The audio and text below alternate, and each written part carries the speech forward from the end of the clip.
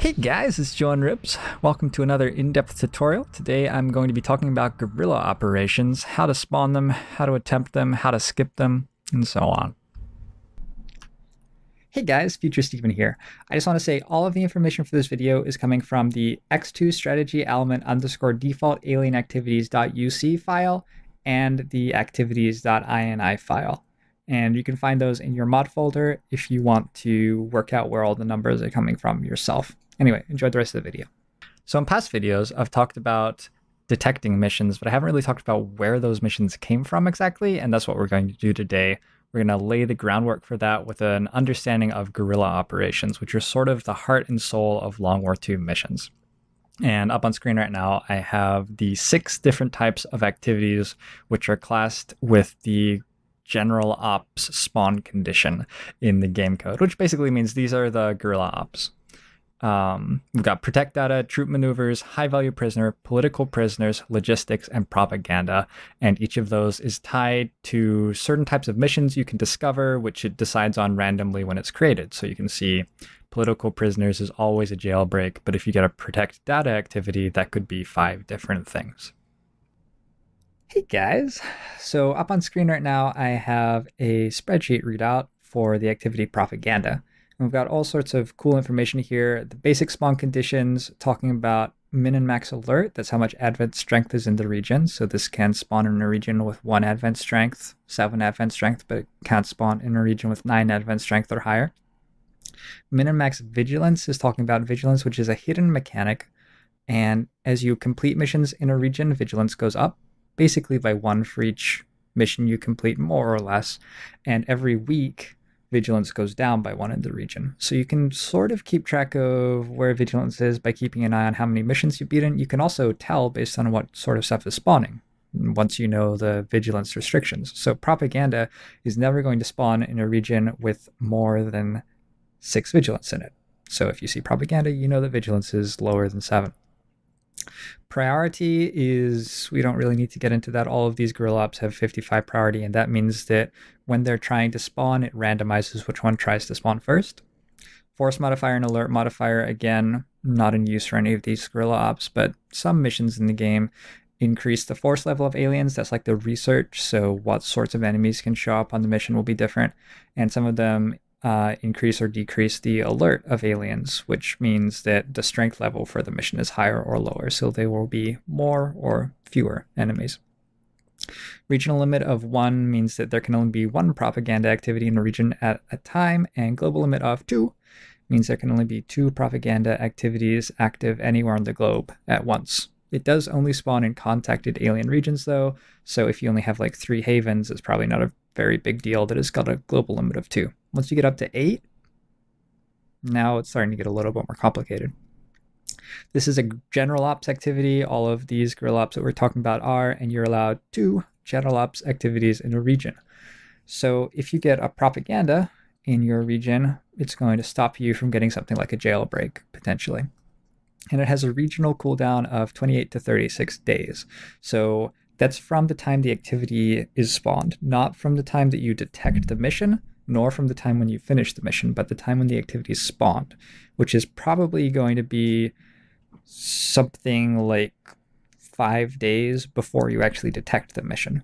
So once you've detected the mission, then infiltrated it for another 5 days, now you're looking at propaganda being able to spawn again in like 18 to 26 days, more realistically. Got a little activity description: sabotage a monument or neutralize a VIP in order to raise vigilance in the region by a total of 4. Propaganda raises vigilance a lot. And we have a detection distribution. Now this is a little bit weird. I have box plot statistics on this. So we have the minimum, which is down here, maximum, median, lower quartile, and upper quartile. If you're a statistics guy, you'll know what that is. If you're not, I'll explain. And on the lower axis, we have how many level 1 rebels you have working. So at the start of the game, you'll probably have 6. If you scan with the Avenger, that's worth 4, so you'll be up to 10. And then as you work your way up, the red line you can basically think of, if you get unlucky, you'll detect it with something around this much time remaining. So in this case, it would be around 4 days remaining with the Avenger scanning and 6 level 1 Intel rebels. If you get average lucky, that's the yellow line, that's the median, you will detect it with around 5.5 days remaining. If you get fairly lucky, you'll detect it with around about 6.5 days remaining. And the best possible detection that you could ever dream of getting is up here, the purple line, which is like 9 days remaining, basically. So that's propaganda for you, and that's one of your Guerrilla ops. And how this relates to other Guerrilla ops is largely about the fact that you're only allowed 2 Guerrilla ops per region, and that this has certain spawn conditions. So propaganda is not a very good Guerrilla op to get, really. Generally, you don't care that much about spiking vigilance up really fast in a region. Can occasionally be useful, but in general, that's not a great reward. So you might want to get other Guerrilla ops. And so one thing you can do is you can deliberately fail this. You can send a rookie, pay 10 supply, rookie goes in, dies. It costs 10 supply, and that's sad, and we're all I'm tearing up right now. But propaganda's gone, and now a different Guerrilla op can spawn, and that one might get you an engineer or something, which is a considerably better early game reward, potentially. Let's look at some other stuff so you can see what else is going on here. Here's political prisoners, which gives us the jailbreak mission, very common mission early in the game. And this one spawns from 0 strength to 12 strength, and from 0 vigilance up to 7 vigilance. So you can see that this is turning off not too long after propaganda does. Typically, vigilance goes up in a region as you're doing missions. So propaganda will turn off, political prisoners will turn off. You're starting to run out of Guerrilla ops that can actually spawn in a region once you're up around 8 vigilance. It has a regional cooldown of 14 to 19 days, so slightly lower one than propaganda does. By the time that you have detected it, infiltrated it, and actually done the mission, it's going to be able to spawn again, likely within a week. And you can see the detection distributions for it. You can see that this one's actually quite a lot harder to detect than propaganda. If you get unlucky with the 6 intel rebels and the Avenger scanning, you're only getting 3 days on this. Fortunately, with jailbreak missions, you can send in like a solo shinobi and just hack the cell and try to get out. And so you have options available to you to deal with a mission like this if you detect it with low time remaining. So that ends up sort of being okay. And you can definitely see the value of placing a lot of rebels on intel early in the game so that you can bump these numbers up towards more reasonable ones. Let's talk next about High Value Prisoner. High Value Prisoner is one of the most valuable Guerrilla ops in the game. It turns off at 6 vigilance, so the same time as propaganda does, quite early. And this is the one that's going to give you a scientist or an engineer early in the game. And like, that's a pretty cool thing, pretty big deal. So you're hoping to be able to detect these. But one thing you might notice is it's actually pretty hard to detect these. If you're unlucky with 8 level 1 rebels, you're basically not even going to detect it before it expires. And even if you're scanning with the Avenger and have your 6 level 1 rebels working, an average detection is only 3 days. So you need a little bit of luck to be able to get an engineer or scientist out of these. And the fact that it's such a great reward is sort of balanced by the fact that there's a chance you won't be able to attempt the mission at all.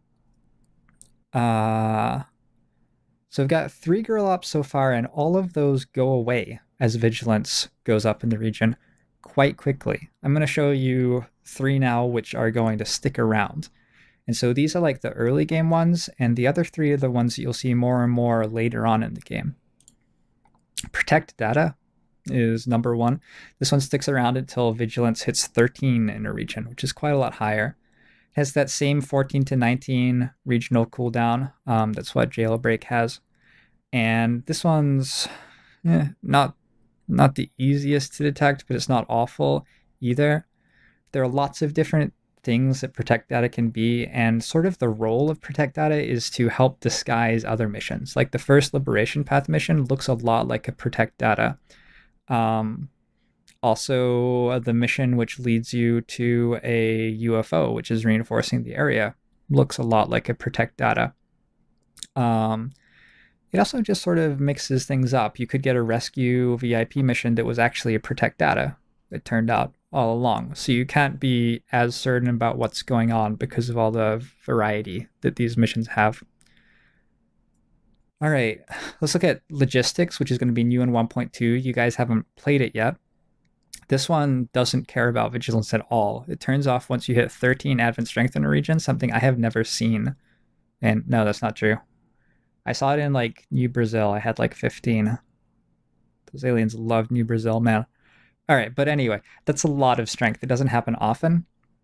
And logistics lets you bring a squad into an alien facility, clear the stuff out, grab the loot, and get back to evac before reinforcements show up. It's on a soft timer rather than a hard timer.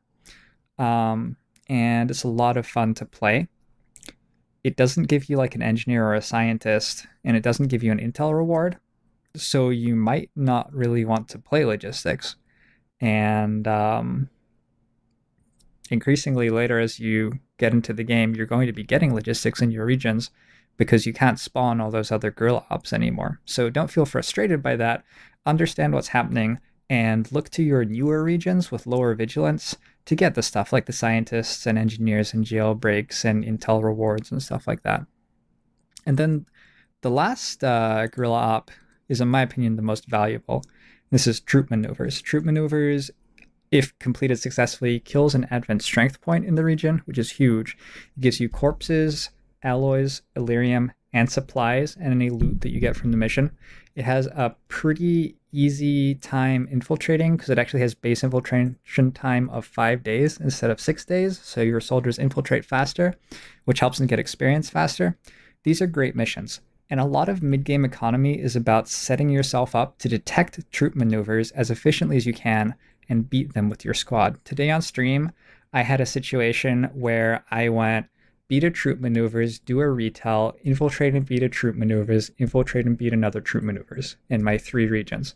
And that was amazing. That's 3 advent strength points gone, 3 missions which are giving me corpses and materials, and a huge amount of experience for my soldiers with absolutely no downtime. And the reason I was able to engineer that situation is I understand how all of these guerrilla ops are spawning relative to each other.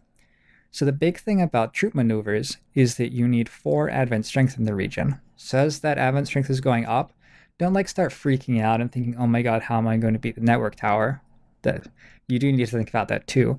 But also be thinking, yeah, it's troop maneuvers killing time, because that is a good time, and that is part of winning the mid game with a strong economy for sure. Another thing about troop maneuvers is that this doesn't turn off until you hit 60 in vigilance. So once you've cleared the 3 low max vigilance guerrilla ops out of the region, the jailbreak, high value prisoner, and propaganda, you're going to be pretty clear to get troop maneuvers. And that's cool. And troop maneuvers has a regional cooldown, which is in hours because I haven't edited it yet. Whoops, it should really be in days. But that's 20 days or so, and up to some other number of days. So what you need to do with troop maneuvers is get your havens set up. As they hit strength 4, start generating your troop maneuvers in them. Hit the troop maneuvers, and then focus on whichever haven is going to get them next. You can have 2 going at once. So if you have like 4 havens, you have to be batting them back and forth. It's sort of like whack-a-mole. Get it done in one haven, it spawns another one, get it done there, it spawns another one, get it done there, it spawns another one, get it done there. Because there are 2 going at once, sometimes you're going to have 2 detected at once with similar expiration timers, and you may need to send a B team. You may want to boost your infiltration in the first one with your A team so the A team can do the second one as well. There's a lot of play around working out exactly which soldiers are going to go on these missions in the mid-game, especially as your soldiers are getting wounded and not necessarily able to go on every single one of them. And you also have to worry about retaliations, because retaliations start being a big deal, incidentally, exactly when regions hit strength 4 pretty much. So as you're infiltrating these troop maneuvers, you may have to worry about exactly how you're going to deal with the aliens retaliating in a different haven or in this haven, or trying to hit your intel rebels in this haven, etc. It becomes a really interesting juggling act moving into the mid-game, trying to generate these troop maneuvers in all your different regions and trying to beat them efficiently with your soldiers. The only other note about troop maneuvers is that this graph is basically wrong, because the higher advent strength there is in the region, you get like a base boost to detect it. So you can actually detect it with no rebels on intel at all, potentially. It requires an initial pool of 5.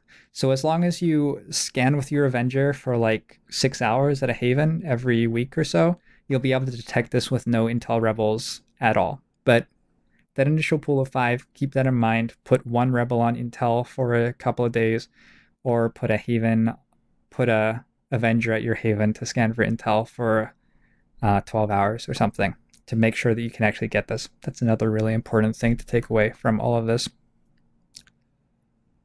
And yeah, so that's Guerrilla Ops. I just dumped a bunch of information on your heads, and it's a lot to consume and think about. And the best way, in my opinion, to do that is as you're playing a campaign, keep track of what missions are spawning in your havens and try to track the Guerrilla Ops. There are lots of other missions which aren't Guerrilla Ops, but some of them look sort of like them. Try not to get too confused by those. Try to track your Guerrilla Ops and try to find troop columns and get them spawning and get them beaten in a way that your A team can handle. And I think that's a really cool exercise to do just in the first like 3 months of the game. You don't have to worry about liberating and stuff like that. You'll probably find that you're in such a strong position if you pull this off effectively that you can start to think about liberating. But it's just a really good lesson in learning to counteract the AI strategy and use your soldiers to fight with the resistance in a way that gets you a lot of good stuff. I can breathe again. I hope you guys have enjoyed this video. I'm going to link the spreadsheet below the video so you can take a look and play around with the stuff yourself. And I have been Joe and Ribs. Thank you so much for tuning in. The day that this video goes up on YouTube, I'm going to be doing a 24-hour charity stream for the Dream Project, and I would love it so much if you just stopped by my Twitch and said hi. You don't have to donate any money or anything. Say hi, share something you love about the world if you want. It's just going to be a happy time about connecting people and being good to each other. And yeah, I'm really looking forward to it. I'm off to bed now, and I'll be doing that tomorrow morning. Thanks so much, guys, and I hope the video has been helpful for you.